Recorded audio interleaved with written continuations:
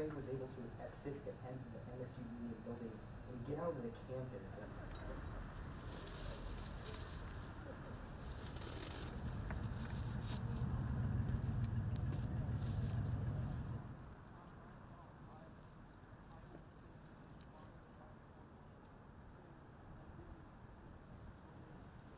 Any reaction on the fact that McRae, because of that plea deal in 2019 in the Lansing case, was able to... It appears, based on the content of the note, that he felt that he was slighted in some way by people or businesses. Did a mental health issue amplify that, or was it a component of that? We're not sure at this point.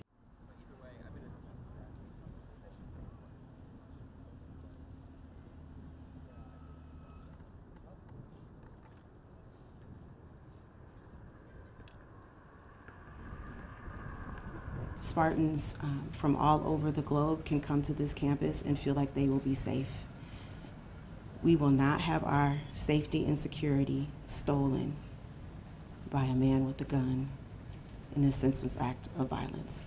It will not happen.